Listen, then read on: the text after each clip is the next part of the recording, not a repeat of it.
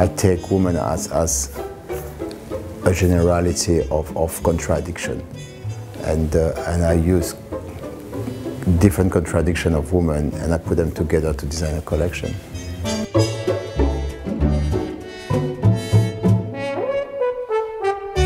My name is Roland Mouret, and we are in my first flagship store in London Mayfair, 8 Carlos Place. Mayfair is a fantastic place to open my first flagship store. It has this kind of je ne sais quoi, this atmosphere which is quite French, especially Carlos Place. Carlos Place looks like quite a cinematographic set where you could see Audrey Hepburn coming out of the hotel and running to my shop.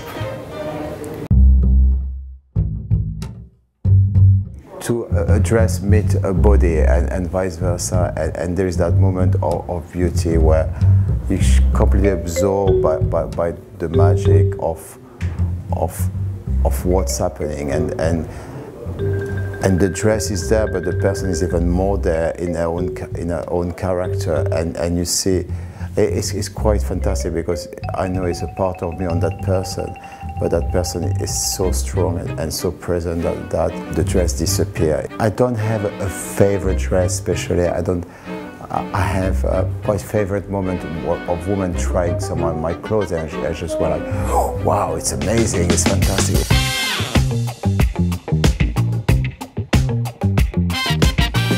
You know, I just try to make clothes and to express myself, and before to be absorbed by the concept of commerciality and selling, I really wanted just to be creative, and I think the concept of demi-couture was like, how can I just be creative and unique, and at the end just like in 3 dimensions, and that's what I think demi-couture was about.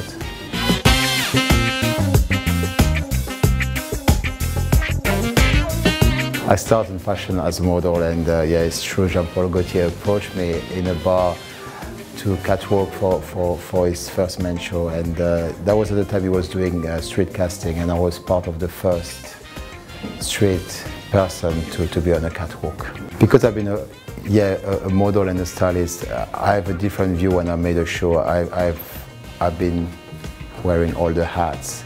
That's mean I've been sat on the front row, I've been on the catwalk. That's mean I know as a designer what I have to deliver to the people who are there and what they do expect. To have my name back is an amazing feeling. It's something that makes me feel all again, and is the beginning of a new future.